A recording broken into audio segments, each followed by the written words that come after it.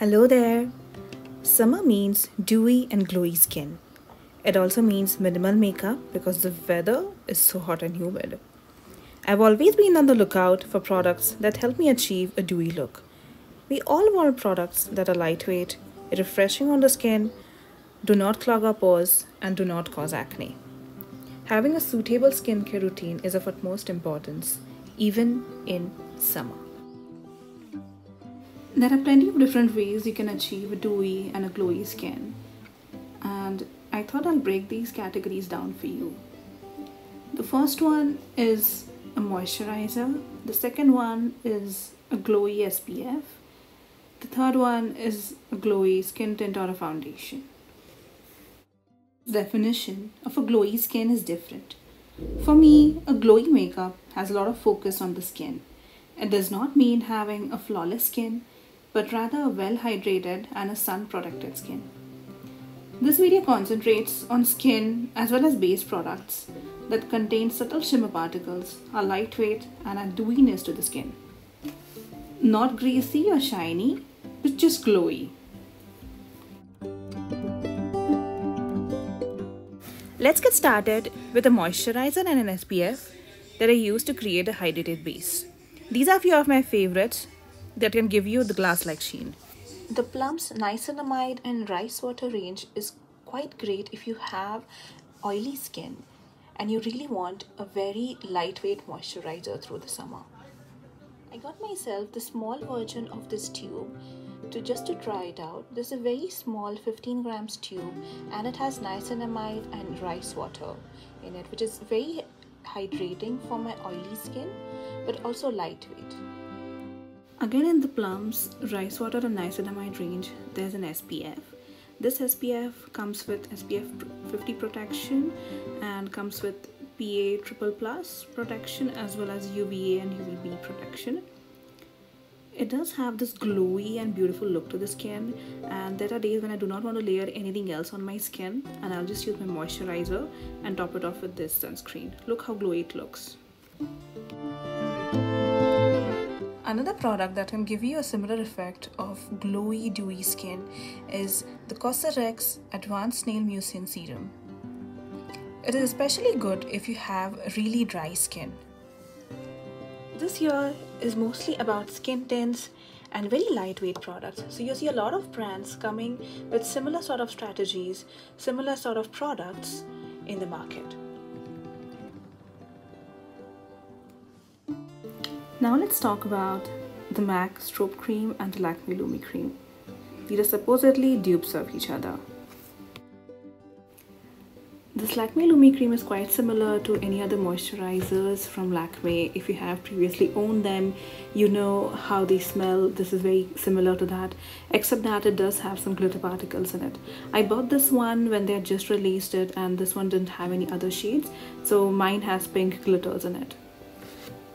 Next one is everyone's favorite MAC's Strobe Cream. The product is revolutionary on its own because it does not have any extremely visible shimmer particles and it blends into the skin very nicely. I use the shade Pinklite in this one, and as you see, it's not as pink as the Lakmé's Lumi Cream, and once you try to blend it out, you will not see any chunky, glittery, shimmery particles in it. And on the other hand, it will give you a very nice, dewy and beautiful look to the skin. You can either use it as a primer before you put on your foundation and other makeup, or you can also use it on its own to give a nice sheen to the skin.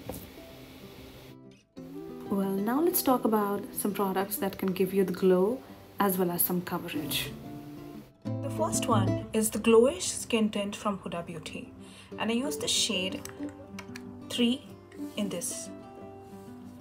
It comes with a nice pump applicator, which I really like because otherwise you end up wasting a lot of product.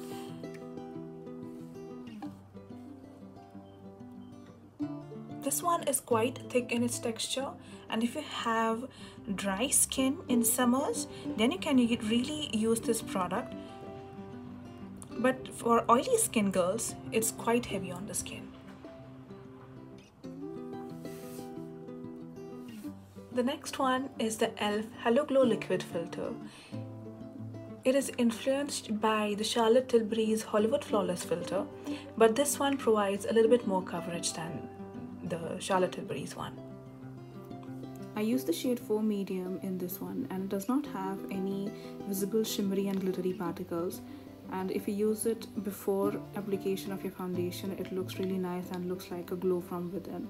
You can also use it on its own and just dab it off with a compact powder. It looks nice. The next one is the Nykaa's Skingenius foundation. It's a lovely foundation that gives you a beautiful dewy finish. However, it just comes in 5 shades, and I use the shade 3 Warm Sand. It's a nice foundation, however, I feel that the packaging is a little bit faulty, or it might be the issue of the tube that I received.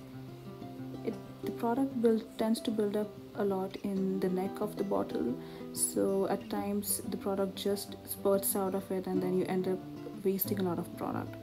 However, it's a nice foundation, but since it's a dewy, it does not last that long. To summarize, this is the Huda Beauty's Glowish Skin Tint. This is e.l.f.'s Hello Glow Liquid Filter, and this is the Nykaa's Skingenius foundation. As you see in the swatches, this one, since it's a foundation, it has the highest coverage, but these two can also be used as primers or as skin tints separately. If you tend to build this one up, the Nykaa Skingenius foundation, it will give you about medium to full coverage, but if you put on a very light layer, it will give you a coverage of a BB cream. How do you create a healthy glow? I would love to hear your key products for having a dewy base. Please let me know in the comment sections below on which dewy products you would like me to focus on. Either dewy blushes, dewy bronzers, dewy eyeshadows, or even dewy setting sprays. Let me know in the comment section below. Until then, see you in my next video. Bye.